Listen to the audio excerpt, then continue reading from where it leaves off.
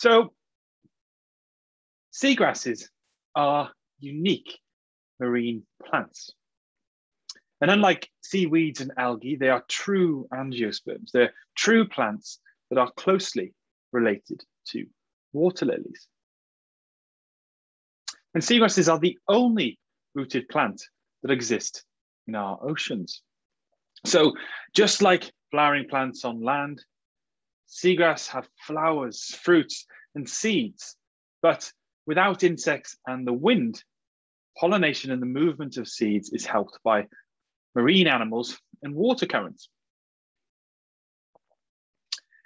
Small crustaceans, for example, those known as amphipods, have been described as the bees of the sea because they pollinate seagrass flowers just like bees do for land plants. And grazers like dugongs, turtles, and birds eat seagrass shoots containing seeds, travel with them in their stomachs to new areas, and then release them in their feces to help facilitate genetic diversity across new meadows. Now, seagrasses evolved around 65 to 100 million years ago during the Cretaceous period. And since then have evolved on 3 separate occasions to deliver the species that exist today. When they returned to the sea, they were likely grazed on by herbivorous crocodiles that went extinct during the Cretaceous mass extinction event, or large marine sloths like those pictured here. But over the millions of years that followed, seagrasses evolved and adapted to a life underwater. Such adaptations are having specialized osmoregulatory cells that can tolerate salt water. And seagrasses, unlike other plants, are not nutrient limited. So they instead get most of their energy from the sun. And they're extremely efficient at this, and even can even exist in really low light conditions, even up to depths of over 100 meters. And seagrasses have really strong roots and rhizomes that anchor the plant in place. And in fact, over 50% of the plant's biomass is actually below the sediment, below the sand.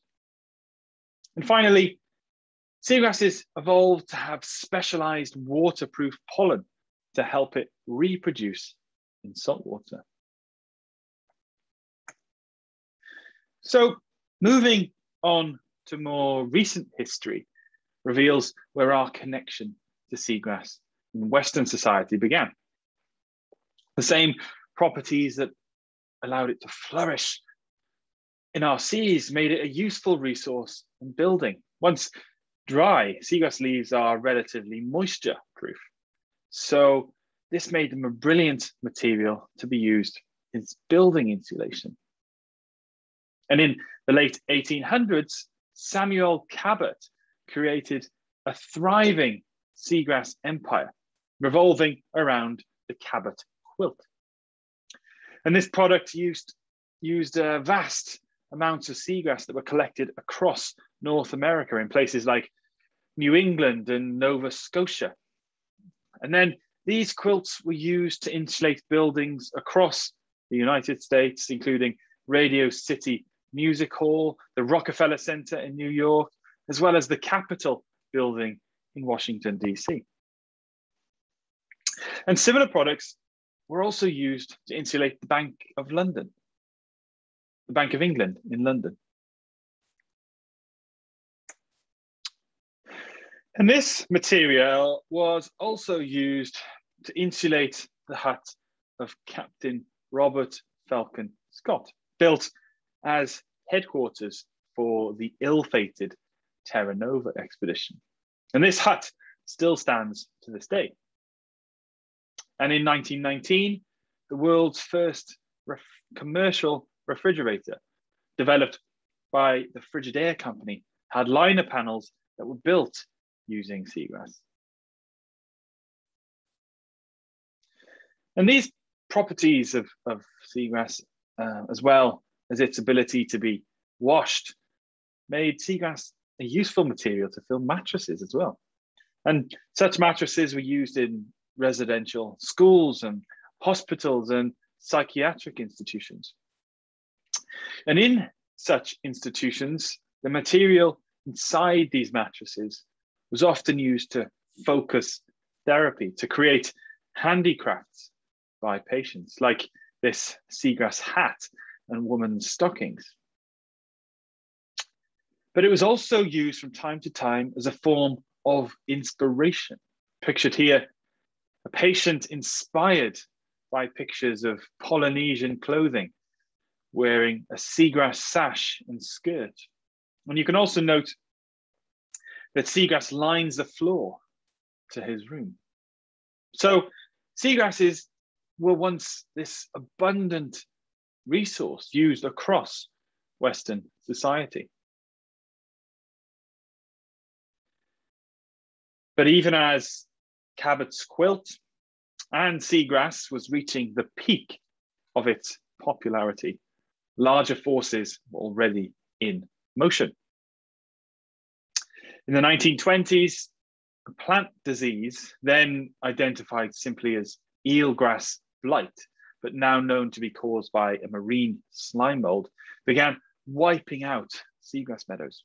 This loss even made it to the New York Times. And by the mid-1930s, the seagrass was virtually extinct across most of the Northern Hemisphere. And the Cabot's quilt soon followed into oblivion. So following the war, our use of the plant in Western society and our connection to seagrass was all but forgotten. So out of sight, out of mind in the decades that followed, seagrass meadows continued to be lost on a global scale. For example, the fastest declines were observed in the North Pacific, with a 1,000-fold loss of meadow area from the 1950s to the 1970s, and where they still have not recovered. And despite some recovery in the North Atlantic, seagrass area in this region is still 40 to 70% smaller in size than when our records began. So it's a pretty bleak picture for seagrass meadows across the world, with often similar or even worse rates of decline than coral reefs and rainforests. And in the UK, seagrass was once much more widespread than it is today. This figure documents 1930s estimates of places known to have had seagrass meadows, many of which no longer exist today.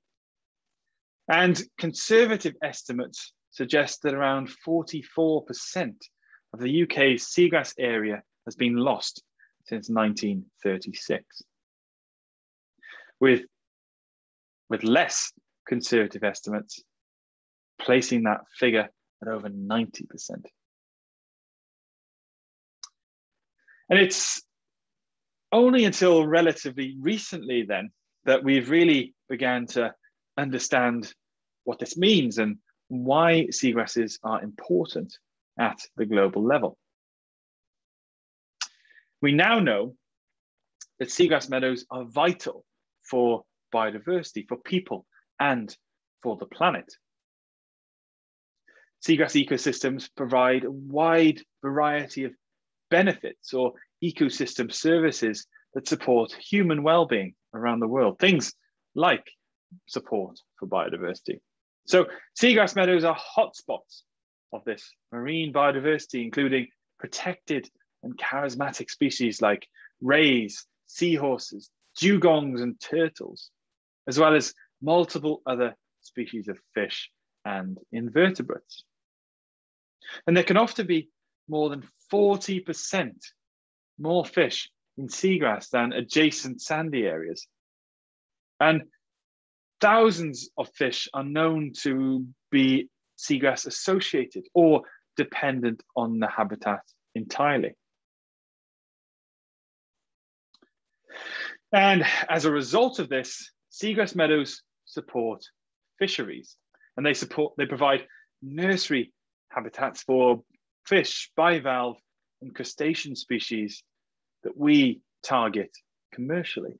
So providing livelihoods and food security for millions of people across the world.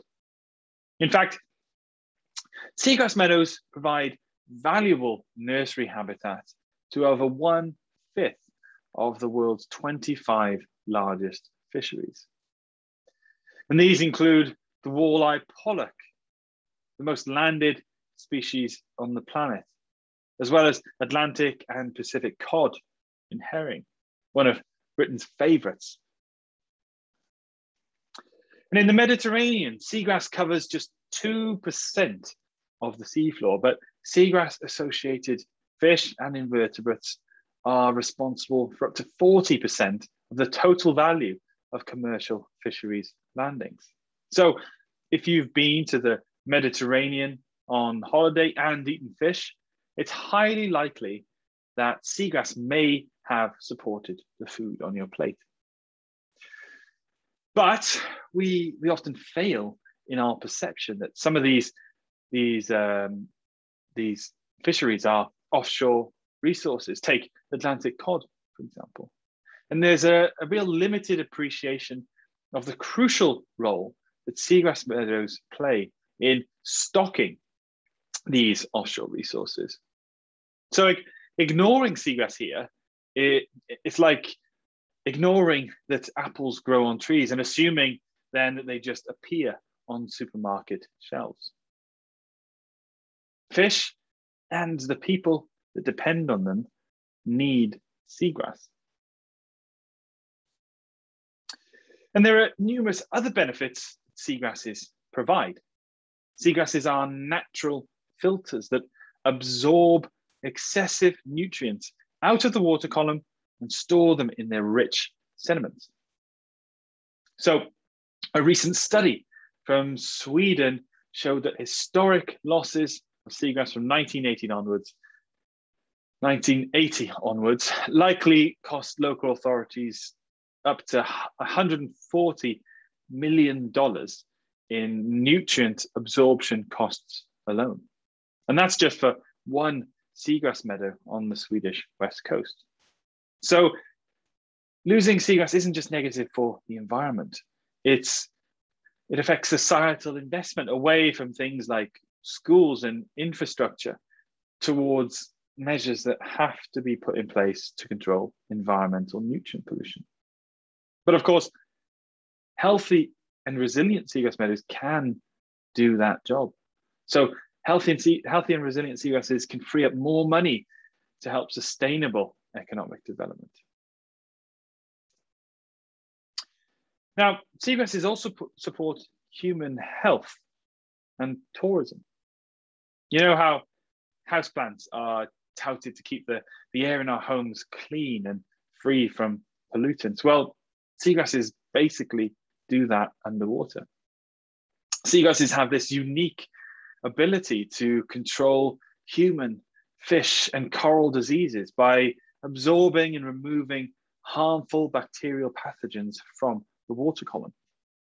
In fact, in the tropics, places with seagrass have up to 50% less harmful pathogens than sites without seagrass.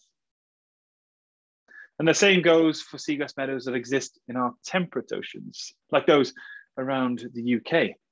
Places with seagrass have up to 60% less harmful bacteria, such as Vibrio cholerae, the causative agent of cholera. So this makes them great places to swim, but also useful to keep our waterways healthy. And finally, seagrass meadows store large amounts of carbon, helping to mitigate climate change. Unlike trees, which store carbon within their trunks, seagrasses export carbon deep into the sediments below them, trapping it and locking it away for centuries by preventing resuspension. And because seagrass meadows can be thousands of years old, some of the carbon stocks that exist beneath them are ancient. In fact, one of the oldest known seagrass meadows in the world is up to 200,000 years old and is likely sitting on carbon stores of likely similar age. However, if these ecosystems are degraded or lost entirely, their carbon sink capacity is adversely affected. And the carbon that's stored within their sediments is released back into the atmosphere, resulting in CO2 emissions that actually contribute to climate change. So degraded seagrass meadows actually become net carbon emitters. So this is why protecting seagrass is so vital. For example, a heat wave in 2012 on the west coast of Australia caused a massive loss of seagrass through heat stress. And as a result, potentially up to 9 million tons of carbon were released back into the atmosphere. And to put that number in perspective, that's the equivalent to the yearly emissions of over 3 million households in the UK. And again, this is just for one site in Western Australia. Just imagine what that picture looks like for the whole world. Just imagine the amount of carbon emissions losing that seagrass that we had has caused. It's a really, really big problem. But when they're protected and when they're well functioning, seagrasses really are superheroes, and even more so when you place them in the context of the UN Sustainable Development Goals. In the biosphere, seagrass meadows support biodiversity, providing life below water. But they also provide clean water and sanitation, as well as helping us to mitigate climate change. Across society, seagrass meadows are a source of livelihood and food security for many of those in poverty. And fish caught in seagrass can be a vital source of nutrition for millions. But they also reduce harmful bacteria, environments that we use for recreation. And then moving up to the economy, they provide nature-based solutions, nature-based infrastructure to help tackle issues such as nutrient pollution and climate change. But despite these now recognized benefits of seagrass, particularly within the scientific community, loss continues on a global scale. And many meadows across the world are in a truly dire state. And this is true for meadows in the UK.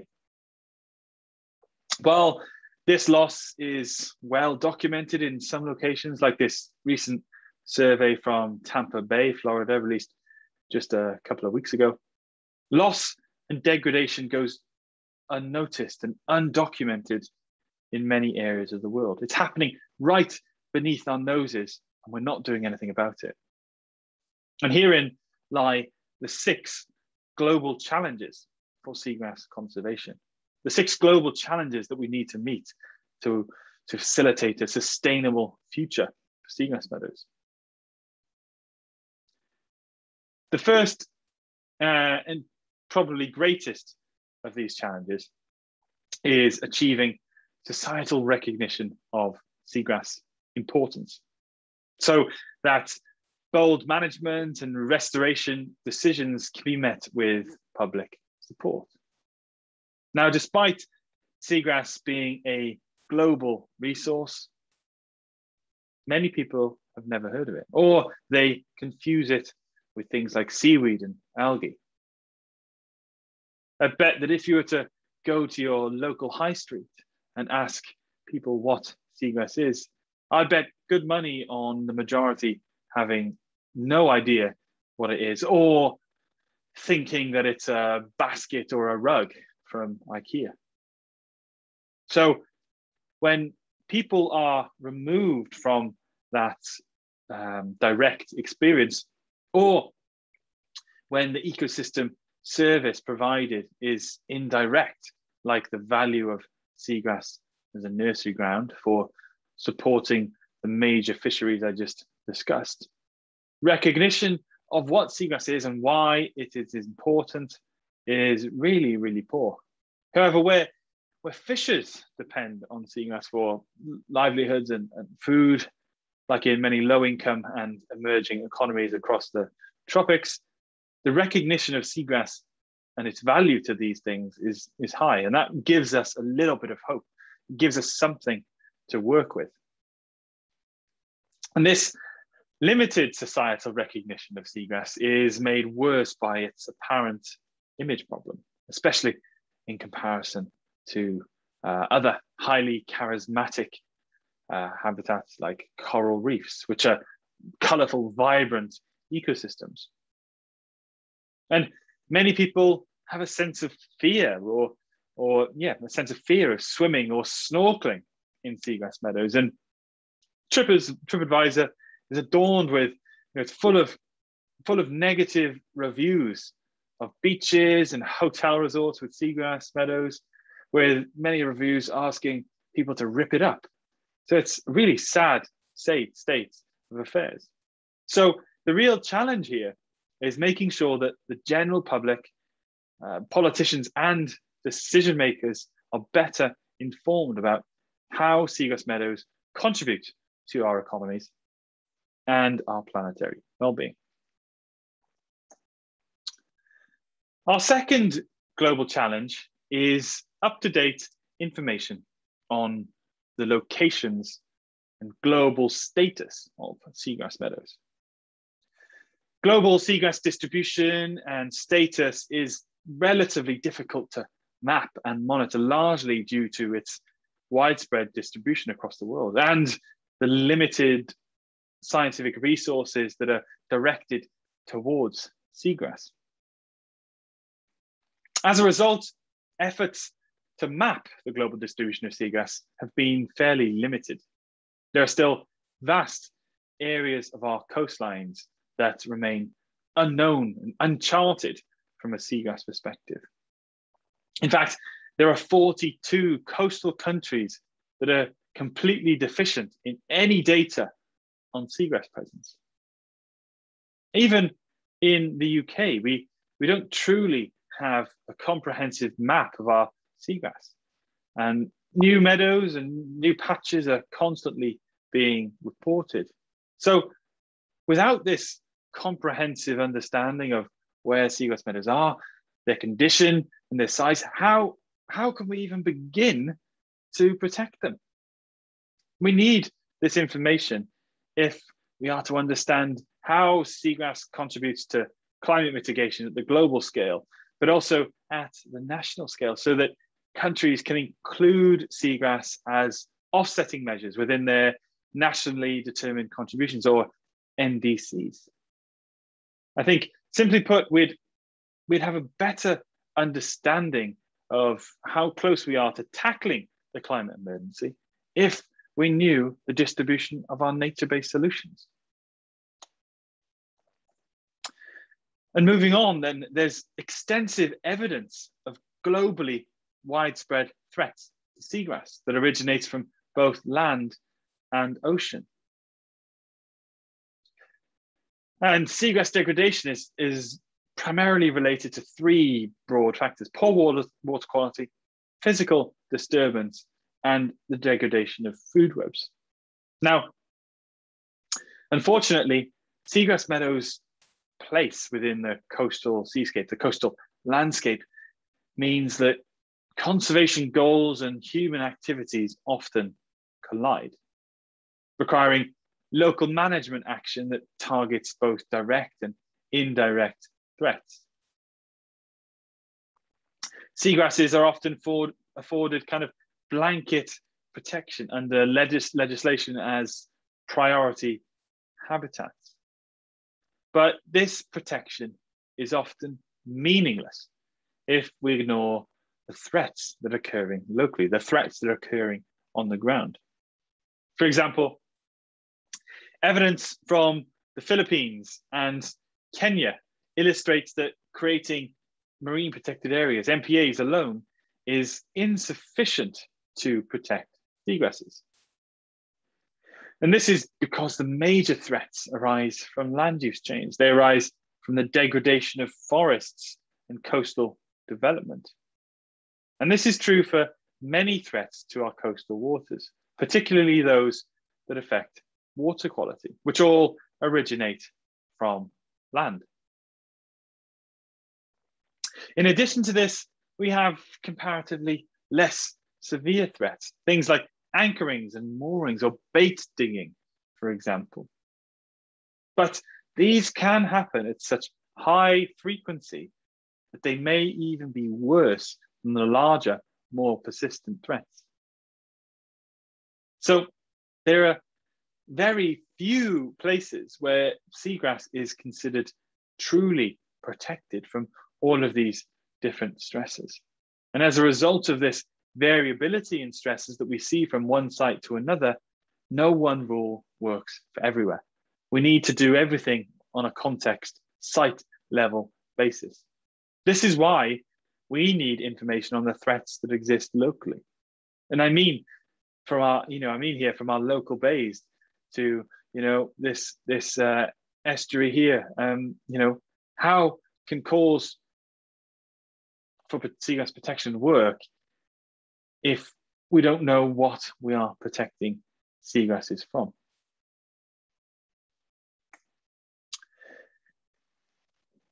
Now, seagrass meadows are complex social ecological systems, and a major challenge in their conservation lies in achieving a balance between the objectives of environmental, ecological, and socio-economic sustainability. So we need to conserve seagrass meadows for the important ecological functions, such as their role in supporting biodiversity, their broader environmental functions, such as climate mitigation and nutrient absorption, all while ensuring that the people that utilize them for livelihoods and food security or recreation retain access to them. And obviously this is hard because conflicts do exist between the needs of biodiversity conservation and the continued supply of seafood. But seagrass fisheries, for example, can be sustainable. Working with communities, seeing them as part of the ecosystem rather than a part of it, is vital if we are to foster management that actually works. And this is the same for UK seagrass meadows, which are often source of conflict between recreational boat users and conservationists. But implementing simple solutions, things like eco-moorings and safe anchoring zones, are a win-win for both parties. So the challenge here is that the sea and seagrass needs to be for everyone. And only by working together can we implement measures that truly work for everyone. And a major hurdle to overcome these first four challenges is the relatively limited effort allocated to seagrass research and conservation, particularly when you compare it to other coastal and nearshore habitats like coral reefs and seaweeds, for example. Not only is it a past and current problem, but it's rapidly getting worse. For example, from 2006 onwards, funding towards coral reef research and conservation has surpassed $1 billion, but only a little over 4 million has been invested in seagrass. And there's now a global fund for coral reefs, supported by many governments, including the UK. But nothing similar for seagrass, despite the vast benefits they provide for things like fisheries, food security, and climate mitigation. So even the UK government does more to protect coral reefs than it does the seagrass on its own shore. And a major cause of this is the fact that there are relatively few researchers studying seagrasses, particularly, in relation to their widespread near global distribution. You'd think that there'd be seagrass researchers everywhere, but it's only a handful of people in each of these coastal countries. And most seagrass research focuses on a few key species, centered around areas of the world where monetary resources are available, places like Australia, the US, and Europe. And this geographically concentrated seagrass research effort creates obvious challenges in generating and generalizing research outcomes, particularly for conservation. So the challenge here is inspiring current and future scientists to produce new applied seagrass science for conservation and increase the capacity of current seagrass research and conservation across the world. The final challenge is conservation action in an era of climate change. Conserving seagrass meadows is, it's hard enough when the conditions are perfect. But we now have a race against time to protect what we have and restore what we have lost before it's all too late. Warming seas mean changes to seagrass distribution that affects our ability to restore in areas once lost. And this is the case particularly around the subtropics. An increased frequency of storms and severe weather events place seagrasses at risk from natural hazards, like the 2012 heat wave in Australia that I mentioned earlier. But conservation action within this era of climate change does provide hope, given how seagrasses can help in the fight against climate change. But seagrasses can only help us. They can only contribute if we invest in their protection now.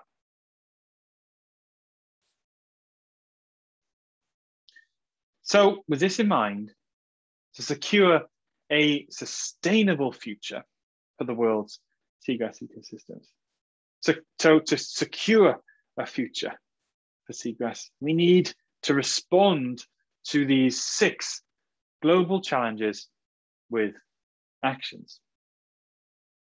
Actions that go beyond these constantly evolving paper-based targets and things like blanket protection as a priority habitat to something that's measurable and impactful at both global and local scales.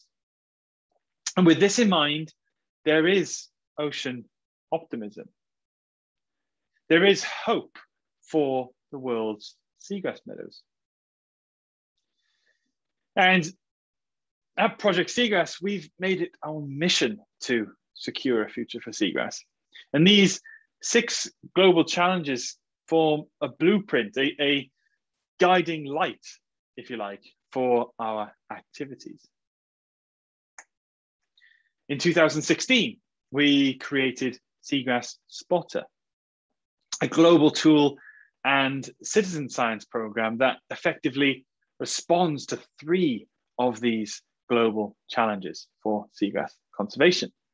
Seagrass Spotter helps educate the public about seagrass meadows, where they are and what species exist within our very own coastal environments. So fostering individuals to care about seagrasses that exist locally. It was designed with the intention to help us map the global distribution of seagrass meadows, to create a global picture of seagrass with pictures, if you like.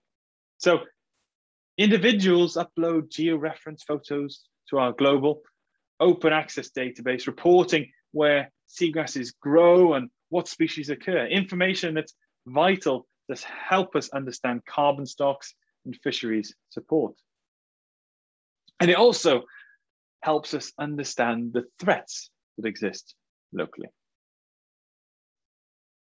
We're now creating this global picture of seagrass meadows, fueled by 2,500 citizen scientists.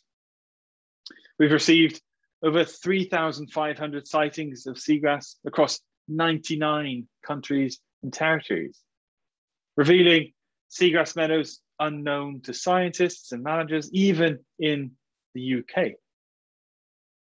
And this is now the most widely distributed citizen science program that exists for seagrass. And it is growing, it's continuing to grow and mature and develop. And the data we've received here has helped reveal the prevalence of seagrass threats across the world, where nearly 40% of meadows are affected by things like anchorings and moorings, things that have simple solutions, providing hope for the future.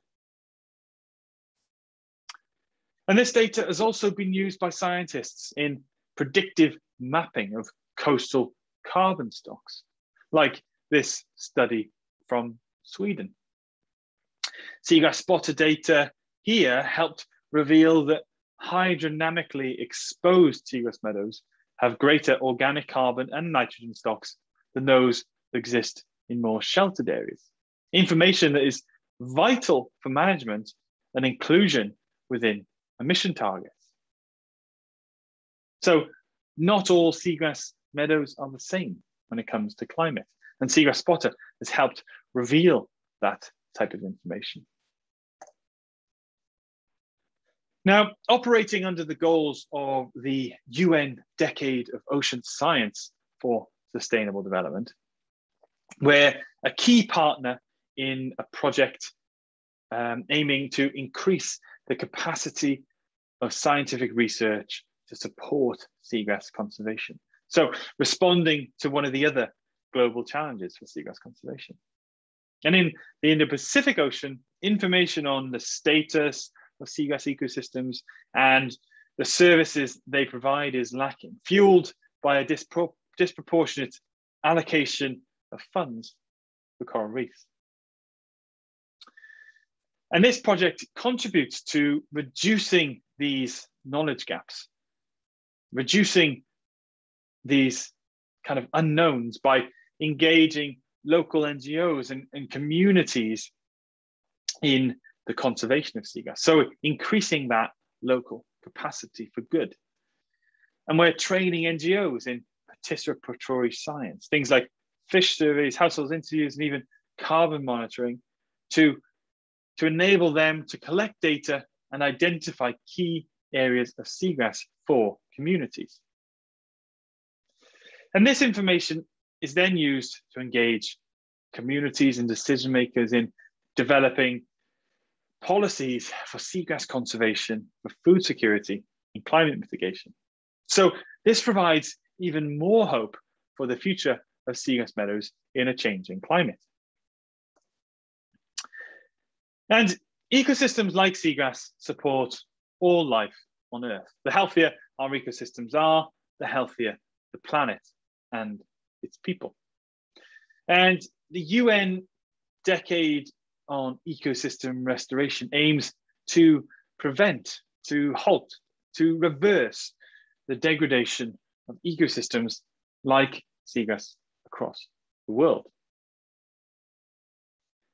Project Seagrass is a supporting partner to this decade. So we're working on conservation actions in the era of climate change.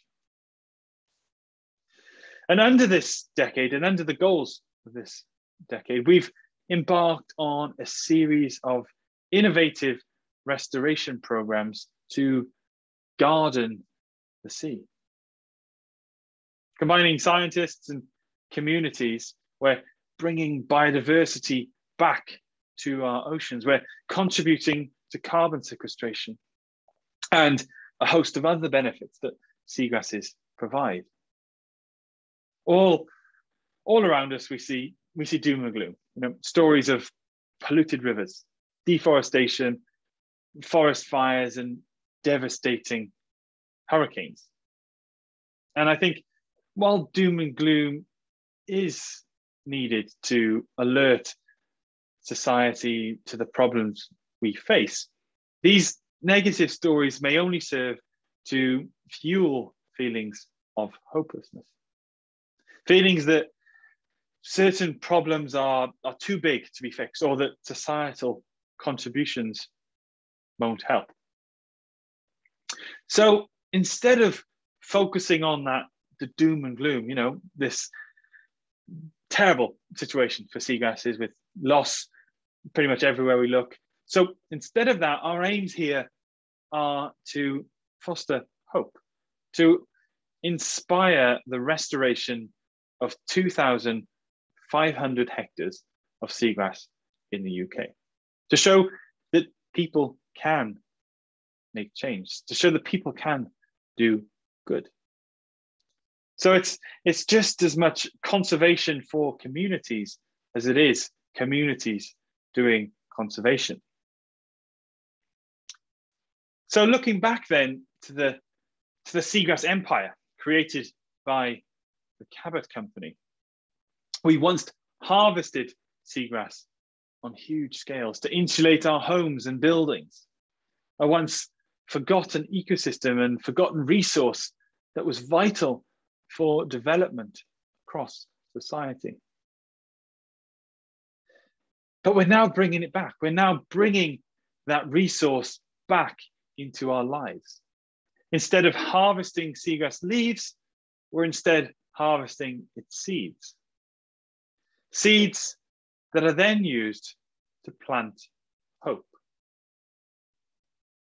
Working with communities across Wales, Scotland, and England, we've now planted over 1 million of these seagrass seeds. Seeds that will go on to create thriving marine ecosystems. Ecosystems that could rejuvenate cod and oyster fisheries by providing favorable habitats. Ecosystems that could clean up our waterways, providing safe and healthy spaces for recreation, and ecosystems that can help us in our fight against climate change by absorbing and locking away carbon in our oceans. So I see our work as kind of an underwater exhibition of what our coasts could and should look like. And success stories in other areas of the world give us hope that this can happen. In the world's largest seagrass restoration project, scientists have observed an ecosystem from birth, like the stage we're at in the UK, all the way to full recovery.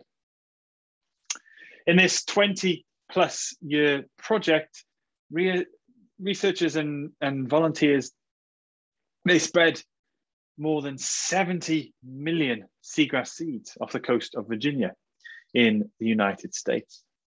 And within the first 10 years of restoration, researchers witnessed an ecosystem that was rebounding rapidly across almost every indicator of ecosystem health.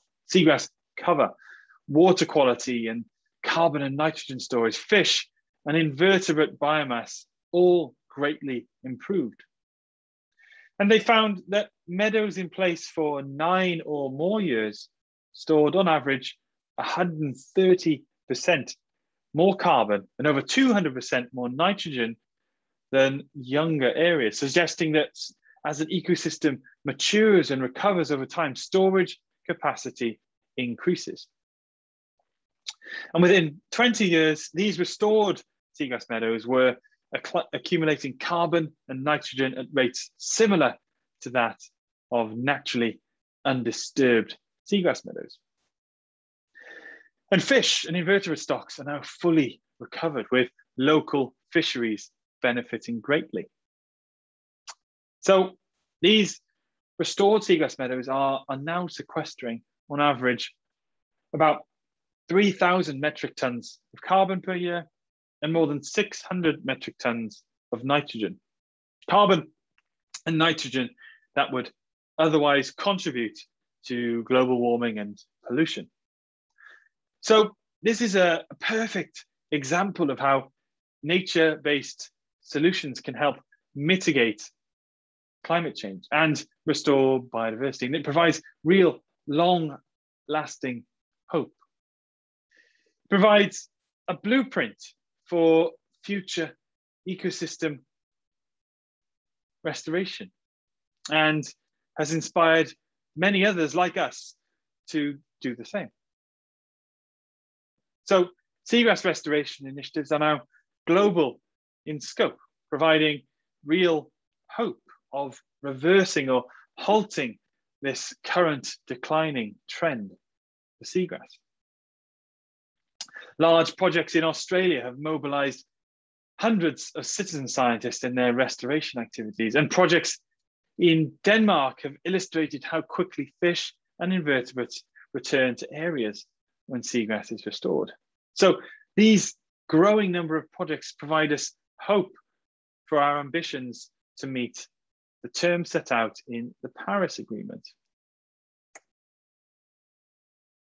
So since 2013, when the IPCC first recognized the important role that seagrasses can play in global climate mitigation efforts, and momentum has really grown to include coastal blue carbon in environmental conservation policies and plans at kind of national level. So with all of this attention focused around blue carbon and seagrasses, some countries are starting to listen.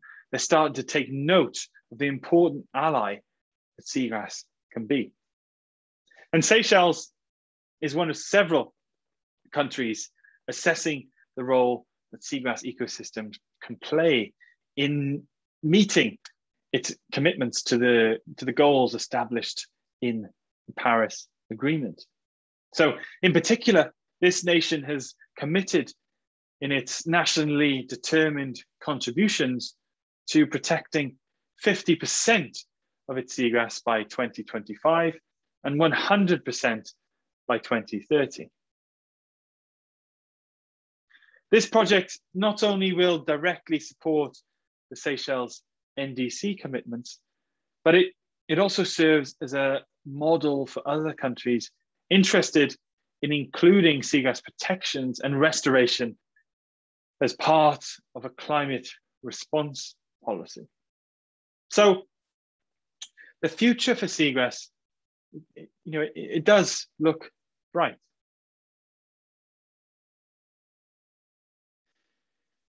A 100 years ago, seagrass insulation was a lifeline that helped keep Antarctic explorers like Robert Falcon Scott warm. Here, pictured in his seagrass insulated hut. Today, though, seagrass throws us a new lifeline to help tackle climate change, support biodiversity, and the people that depend on it. Our survival as a species, it really depends on how we tackle climate change and biodiversity loss. And I think seagrass is vital in securing this sustainable future. So today, I leave you with one message, one demand. If anything here has inspired you, has given you hope, then pledge your support for seagrass and inspire others to do the same. Across society, we really need seagrass, but I think that seagrass also needs us. Thank you for listening.